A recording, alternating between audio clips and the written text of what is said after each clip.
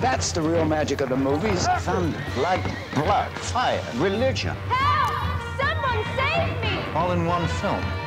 That's director proof. That's why I always want Mank around. Black and white. Nothing wrong with your screen. Do not adjust your set, as we say. These are scenes from Mank. It's a new Netflix movie about the man behind one of the most famous films of all time. Many have it as their #1, Citizen Kane. We're not talking about Orson Welles. Herman J. Mankiewicz. He wrote the script, and Mank is the subject of the latest film from director David Fincher. It's on Netflix as of today. Gary Oldman getting a lot of Oscar buzz for his leading role. Well, all of that is the build-up for Eli joining us to talk about this. Nice to see you, Eli. Good morning. Nice to see you. What's the story of Mank?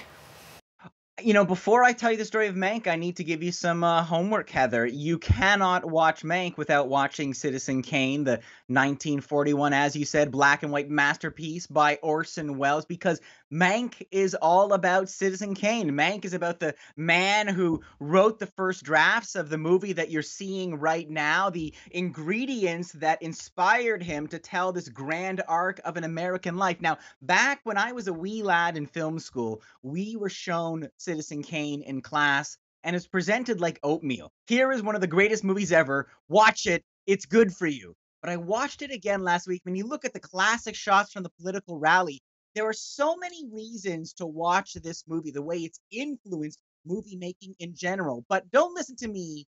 Don't listen to the top 10 lists. Listen to this man. Take a look. How do you do, ladies and gentlemen? This is Orson Welles. I'm speaking for the Mercury Theater, and what follows is supposed to advertise our first motion picture. Citizen Kane is the title, and we hope it can correctly be called a coming attraction.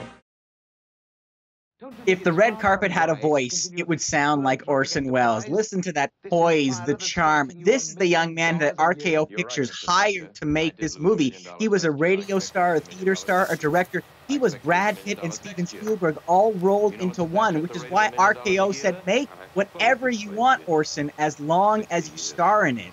And not only was Citizen Kane a technical tour de force that changed what we thought could be achieved on screen, but look at it there. It's an essay on the American condition. It's a screwball comedy. It's a political drama. It's a tragic tale of a man ebbing with ambition, consumed by pride. It is more than Rosebud. You have seen this 100 times. You just don't realize some of your favorite films are already quoting it. That was exactly what I was going to say. I have but one word: Rosebud. And we can remember, I saw it once, but I think I want to see it again, as you've told us why we should be watching it. Okay, now that we have that in our mind, that's the backdrop. We've done our homework. Where does then Mank come in?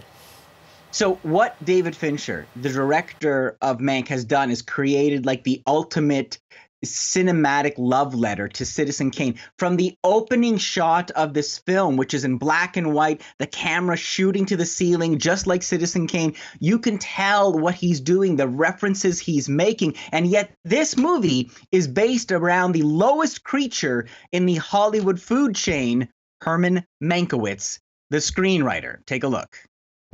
Hello, everyone. Make yourself to home, Mr. Mankiewicz, or shall I call you Herman? Please, call me Mank. Mank. Mank. Mank. Mank. This is Herman Mankiewicz, but we're to call him Mank. Mankiewicz. Herman Mankiewicz. New York playwright and drama critic. Turned humble screenwriter, Mr. Hearst. This is a business where the buyer gets nothing for his money but a memory. There you go. Gary Oldman plays Mank as an amiable lush slurring his way into high society. He's a frequent dinner guest of the tycoon Randall Hearst. He goes on long walks with Hearst's mistress, Marion Davies, played by Amanda Seyfried. And yes, he gets hired by Orson Welles to write this sprawling script about an ambitious newspaper publisher and goes slightly mad trying to accomplish it, stuck in the desert with a typist and his drinking problem. Let's take another look. What I want to know is what you think of it. It's a bit of a jumble, a collection of fragments that leap around in time like Mexican jumping beans. Welcome to my mind, old sock. Him, I get. But what did Marion ever do to deserve this? It's not her. Not all characters are headliners. Some are secondary.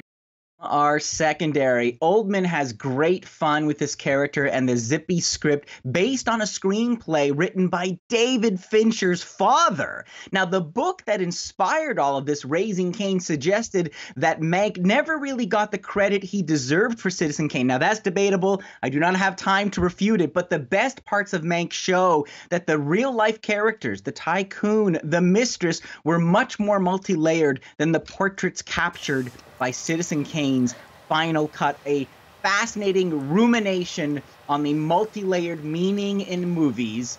3.5 stars out of 5. That's good.